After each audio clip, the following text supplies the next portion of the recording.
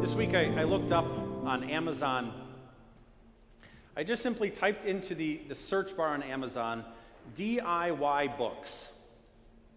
60,000 plus returns came back. Now, as I went through, say, about 10 of those pages, I quickly realized that not all of them were actually do-it-yourself books. There was like do-it-yourself coupon books and a whole bunch of other things that I'm not quite sure would fit under that DIY picture I had in my mind.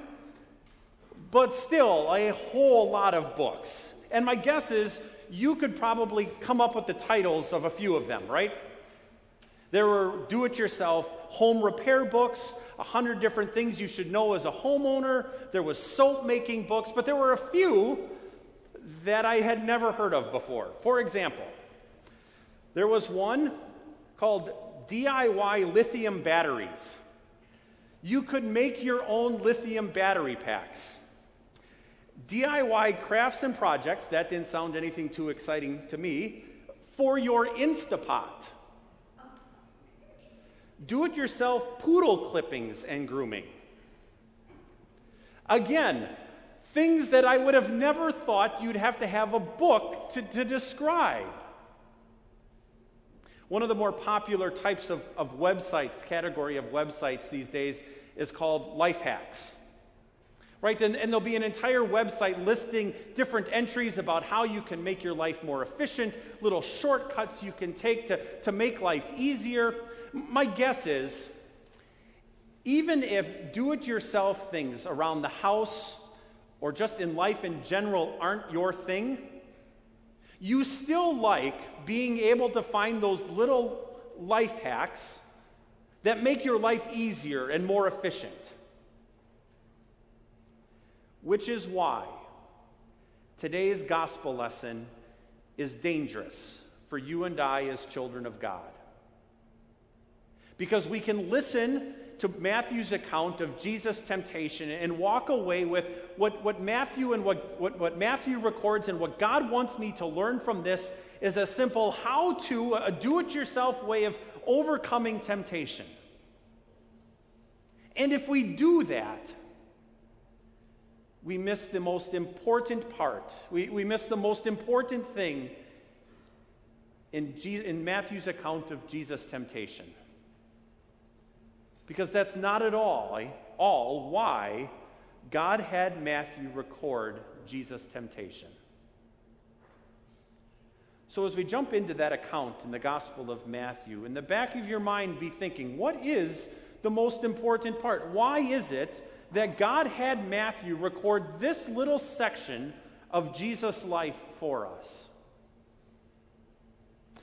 Matthew picks up in chapter 4, right after Jesus' baptism. So you remember Jesus had come to the Jordan River, right, in the southern part of Israel, down by Judea. He had been baptized by John in the river, right? You remember that the heavens opened up, the Holy Spirit came down in the form of a dove. The Heavenly Father spoke, right? He said, "This is my Son whom I love. With him I am well pleased." And right after that, we're told that the Holy Spirit led Jesus out into the Judean wilderness. Now, the Judean wilderness is exactly what it sounds like. It is a wilderness. It is not like a place that you look and go, oh, this is a place I want to go vacation. It's brown, it's rocky, it's hot, and there's no water.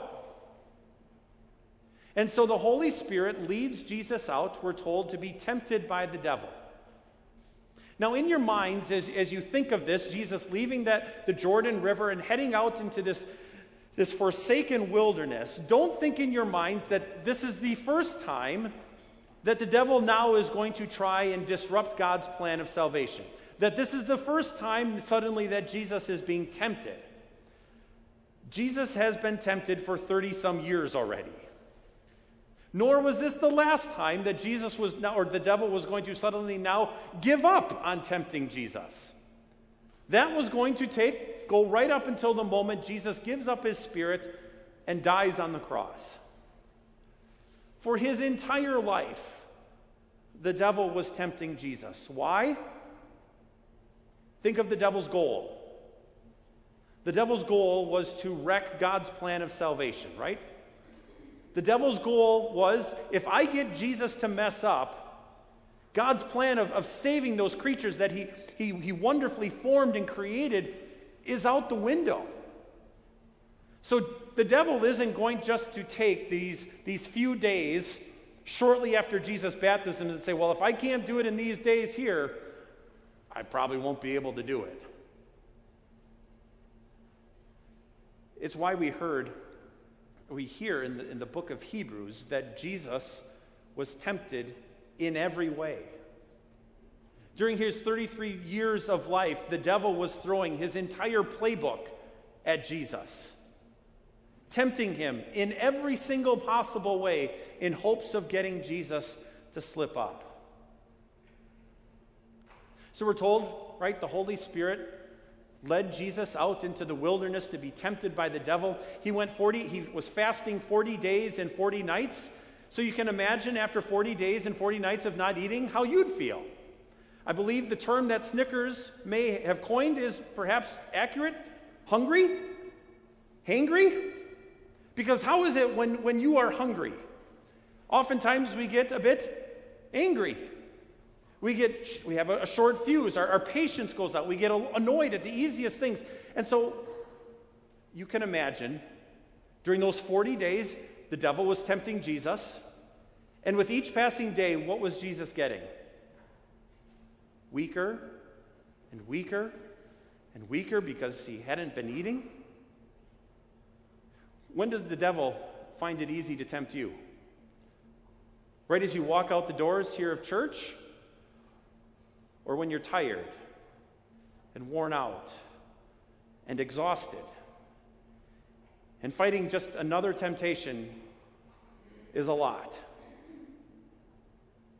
So 40 days of temptations, 40 days of not eating, and now it seems to culminate as Matthew records for us. Jesus was there, he was hungry, and the devil comes to him and he says, "If you are the Son of God." Remember the words we had just heard at the end of chapter 3 at Jesus' baptism? When God the Father comes and he says, this is my Son. And now the devil twists those words a little bit. He says, well, if you really are the Son of God, just tell these stones to become bread. What was at the heart of the devil's temptation? Not so much questioning Jesus' deity, but more tempting Jesus, if God the Father really cared about you, why hasn't he provided for you? Right? He says he's going to take care of every last one of your earthly needs, that this isn't something you need to worry about each and every day because God will provide. It doesn't seem as though God is really providing. He was trying to tempt Jesus to distrust his heavenly Father. And it just so happens that you're also the Son of God. You've got the power to fix that, don't you, Jesus? Your heavenly Father hasn't provided for you, hasn't taken care of you. Just use your power as the Son of God and take care of yourself. Man, doesn't the devil do that still today? Cause you to doubt your heavenly Father's love and care for you? Perhaps it's not at the end of a long day that you haven't eaten and you're a little bit hungry, but any difficulty that comes into your life, what does the devil whisper in your ear? If God really loved you, why would he bring this hardship, this difficulty? Why would he bring this into your life? And what the heart of the devil's temptation is the same as what was at the heart of the devil's temptation of Jesus, right? To get you to stop trusting in the promises God has given to you, promises in which he tells you, I will be with you every single day of your life. I will take care of you. I will provide for you. I will protect you. And the devil is there whispering, trying to get us to distrust the promises God has given. Then we see the devil take Jesus to the temple, to the highest point. The historian Josephus said that highest point of the temple that looked out over the Kidron Valley may have been like 450 some feet into the air. So it wasn't like this small little drop, but it was one where if you're standing at that highest point and looking down, it's a good fall. Right? And he twists God's word, and he says, well, don't you remember those promises of God? You just quoted a promise that God had given to me. Remember that, right? Where God will send his angels to guard and protect you. So why don't you just jump and trust the promises God has given to you? It's as if the devil was in a car in the middle of a snowstorm. Right? And if you're in a car in the middle of a snowstorm and you start to lose control, you might jerk the wheel one way and you're headed towards one ditch, and as you're going there, what do? You jerk the wheel the other way, and just as quickly, no longer do you have to worry about this ditch, but now you got to worry about this one because you're heading into this one. The devil goes from one extreme, right, of saying you shouldn't trust God's promises, to a misplaced trust in God's promises that say, in fact, you should jump off the temple and trust God's promises. Martin Luther described it this way. He wrote, if the devil does not succeed in robbing us of our confidence in God, right, trusting in and being confident in the promises God has given to us, he will go to the other extreme and try to make us cocksure and much too daring. Right? In essence, he says, oh, you trust God. Well, why aren't you trusting him more? Then we hear the devil take Jesus to the top of a high mountain, right? Show him all the nations of the earth. He says, bow down and worship me, and I will give you all of this. The heart of the devil's temptation wasn't so much that Jesus would be ruler over all, but by bowing down and worshiping the devil, by giving in to the devil's temptation, Jesus would be given a much easier life. Just think, no more suffering. The death that Jesus knew was coming, in which he would bear, not only would he die, but would bear the sin of all people, would face God's righteous judgment because he was the sinner now. That he would no longer have to endure that separation from God and his love. That he would no longer have to endure hell. The devil was giving Jesus an easy way out. The devil still does that with you and I too, doesn't he? In essence, the devil comes to Jesus and promises him something that wasn't his to give. The devil comes to you and me, and he promises us things that he really can't give us. Right? Do this, and what will happen is that you will feel better or you'll be happy. This person did this thing to you. You know what you should do? Yell and get that anger off your chest and let them know how you really feel, because at the end of the day, how are you going to feel?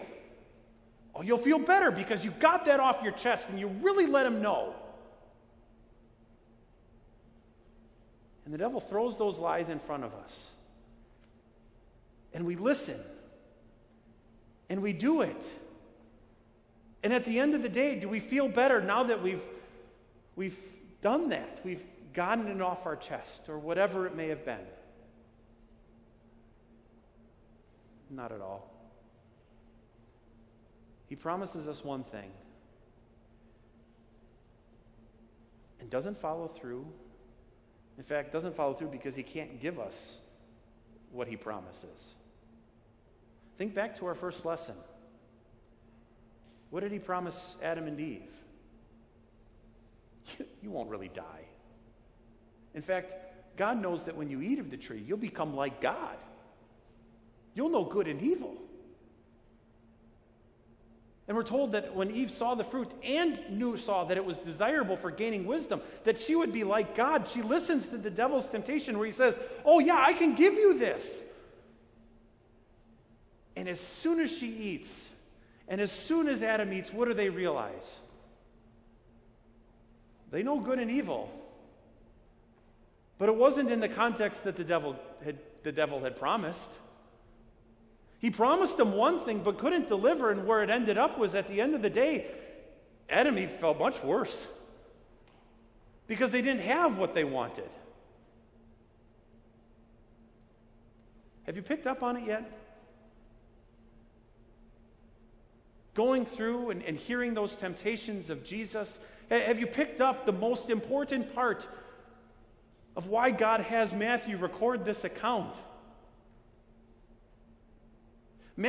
God has Matthew record this account more of something Jesus did for you than a how-to. What did Jesus do?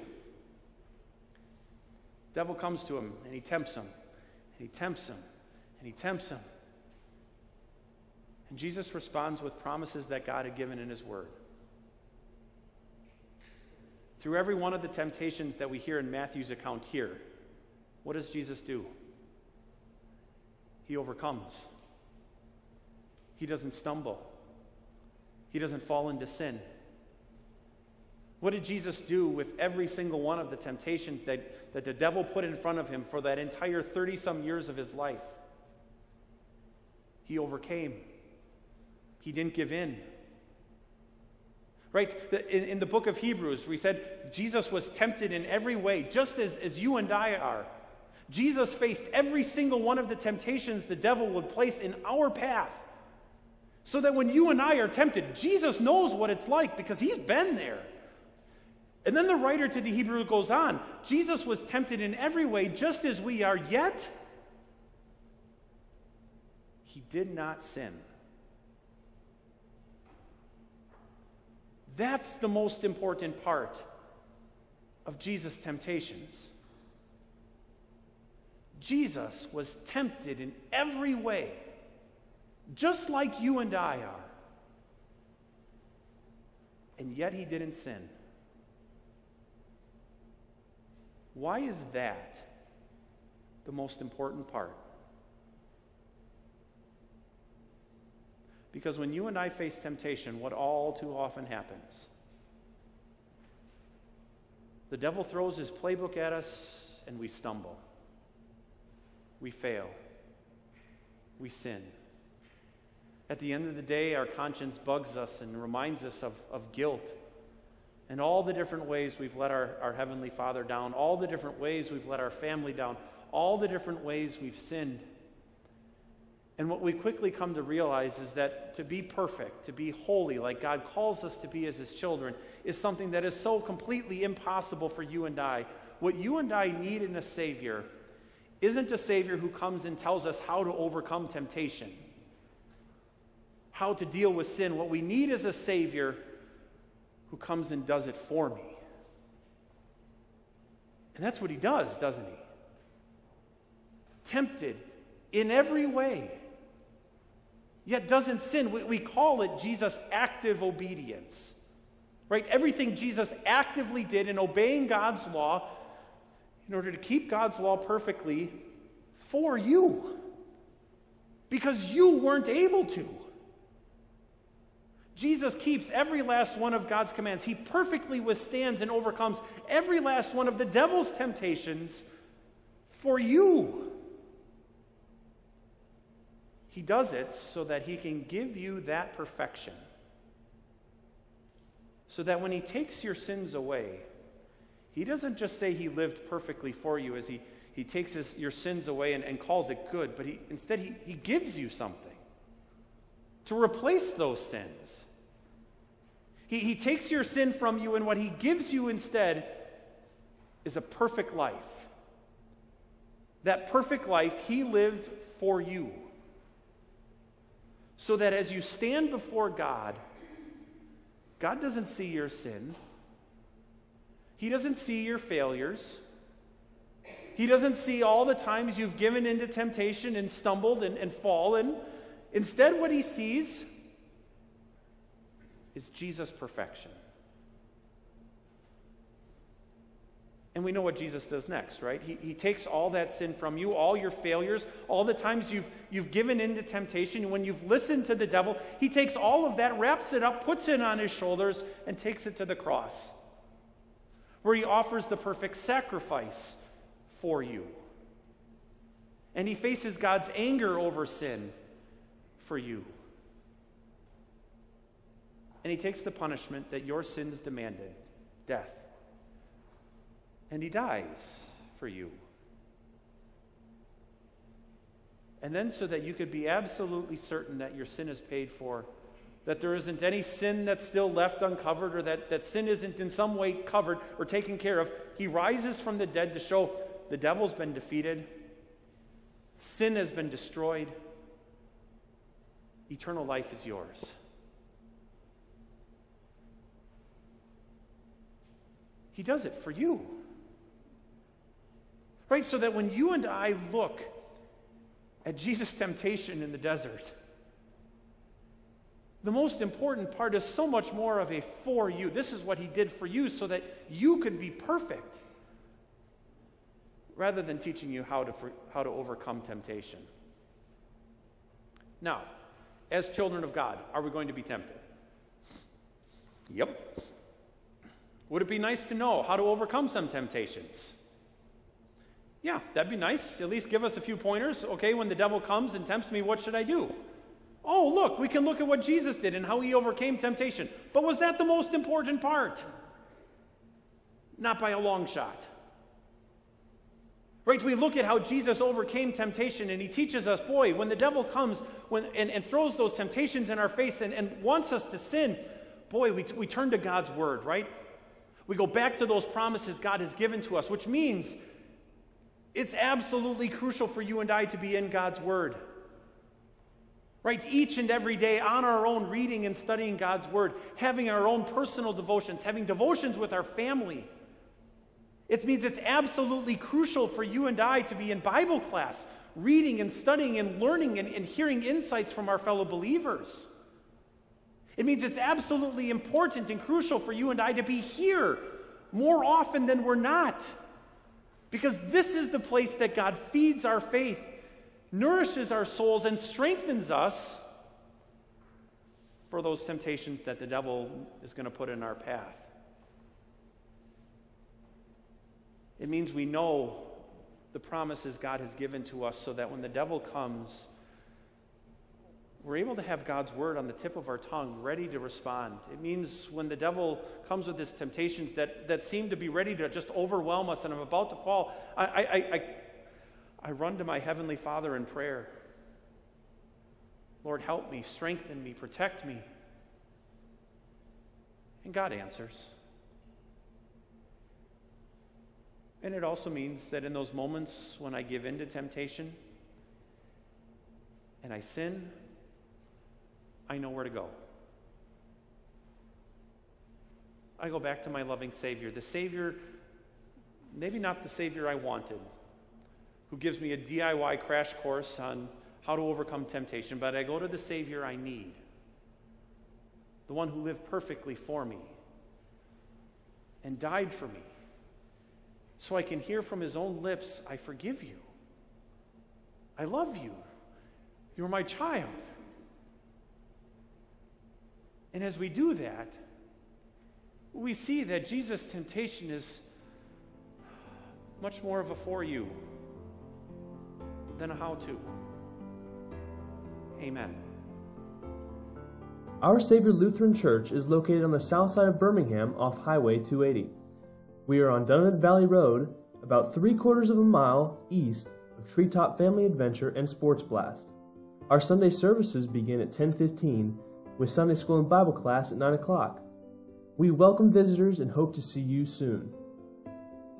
For more information, please visit our website at oursaviorbirmingham.com. Click on Sermons at the top of the page for a copy of today's service folder. You can also find us online on Facebook, Twitter, and Instagram.